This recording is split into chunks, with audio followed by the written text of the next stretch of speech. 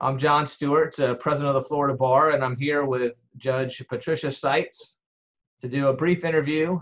Thank you, Judge Seitz, for joining us today to develop some content for what is our first ever virtual Florida Bar annual convention.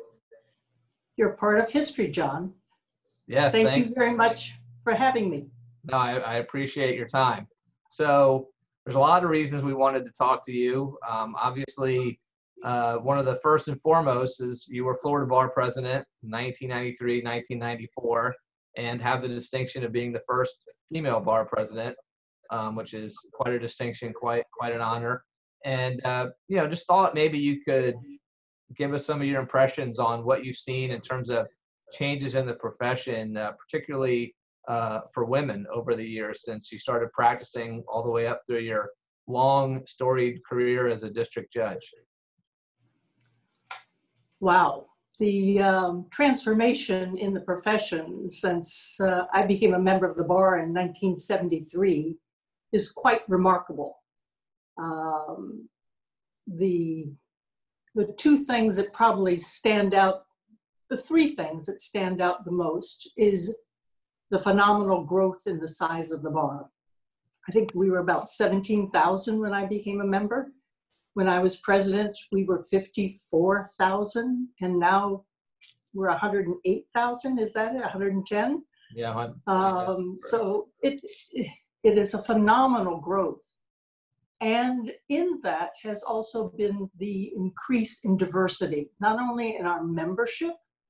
I wish we were a little better, but there has been a real concerted effort since a little bit before I became bar president of the leadership actually taking the bull by the horns, so to speak, and recognizing that our profession is one composed of many human beings that is here to promote justice, which is the respect of the human dignity of each of us.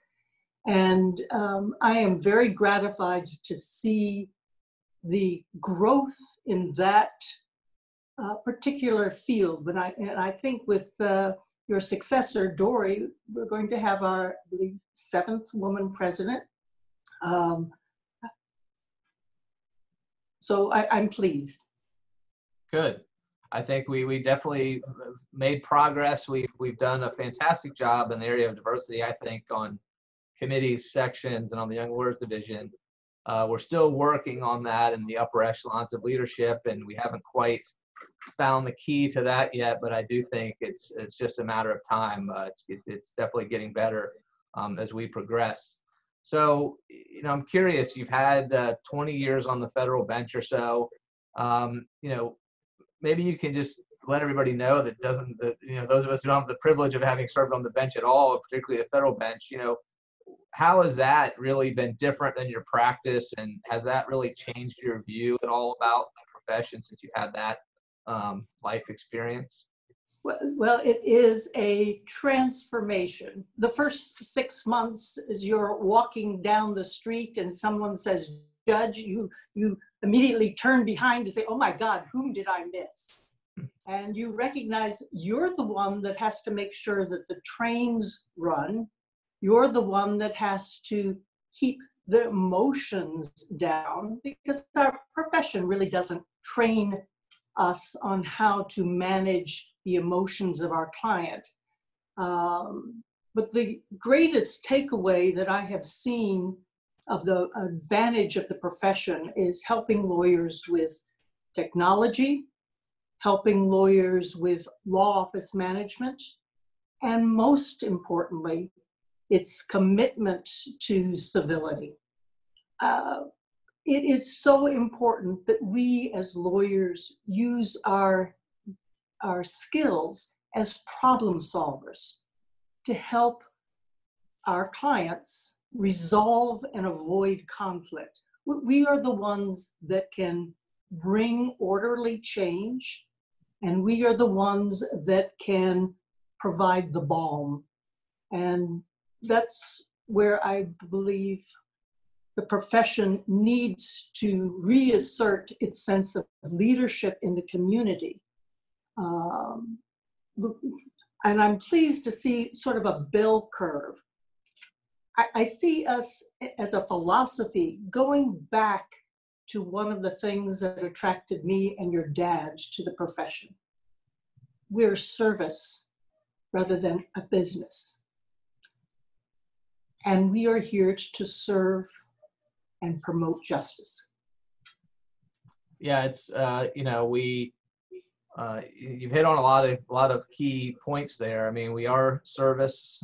We need to improve, from a technology standpoint. We need to improve from a diversity standpoint.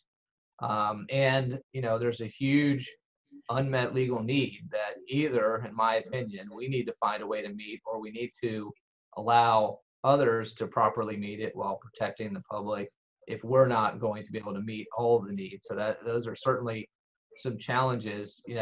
I know you don't have a crystal ball. I mean, I know you're a federal judge, but you still don't have a crystal ball. So, what do you see in your mind as some of the, point or key couple points of the future of the profession where we really need to be moving, or really where you see it going, or just where you see that we need some improvement? Well, picking up on your last point about ensuring that those who have legal needs are not being served, I would like to see the media start I can remember in the 80s, the American media, the American Lawyer came out and started emphasizing, the headlines were always profits per partner.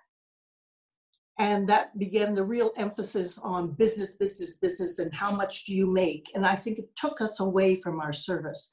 Now I'd like to see the headlines of pro bono hours per partner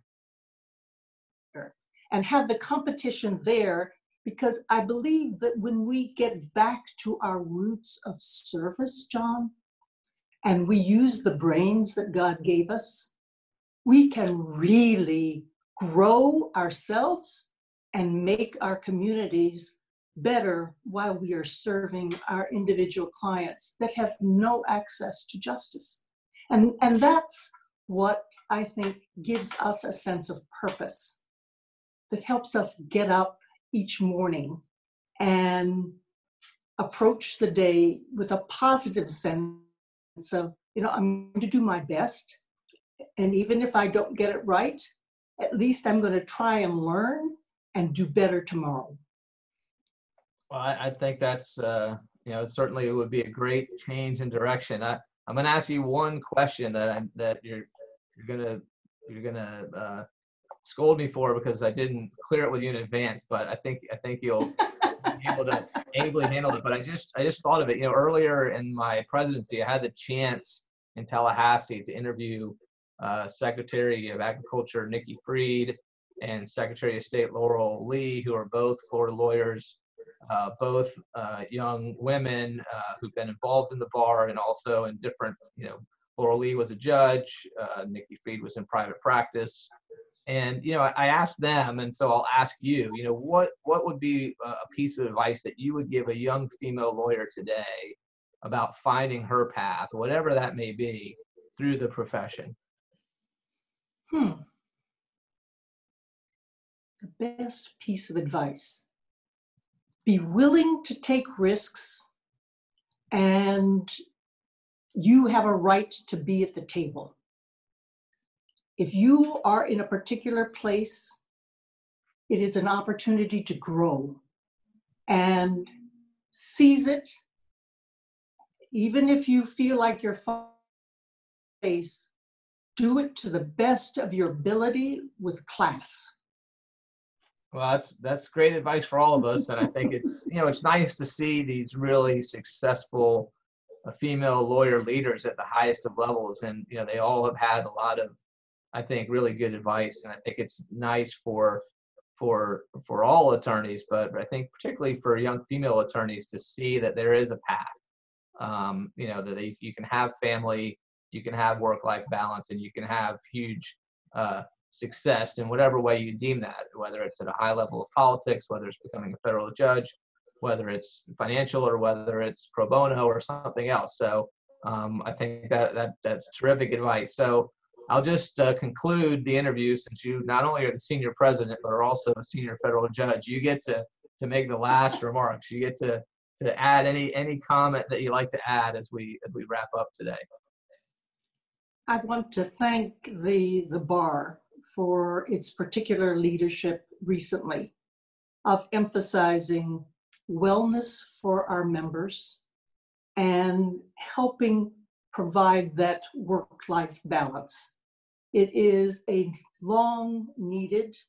I also want to thank the young lawyers of the Florida Bar, because I really see that they are the energy, they are the future, and so many ideas that the senior board ultimately adopts have begun with them. And so when I look at our bar, I look at the increasing efforts by the leadership to increase diversity, to train up leaders, to give people opportunity to contribute. We become such a strong entity for making this a better world. And that's why we're all here. Well, I think it's a great note to end on. I want to thank you for your time. I know you're super busy. I want to thank you for all that you've offered to me and guidance during this year that's been full of unique challenges. And I know that you and soon to be, very, very, very soon to be President Dory Foster Morales are good friends. And I know you offer her the same sage counsel. So thank you for being here. Thank you all that you've done for me and really for the Florida Bar and the profession as a whole. John, thank you for your leadership and the teamwork that you have created, that have brought the profession through this unprecedented, makes me so proud of you. Thank you very much. Thank you, Judge Patricia Seitz.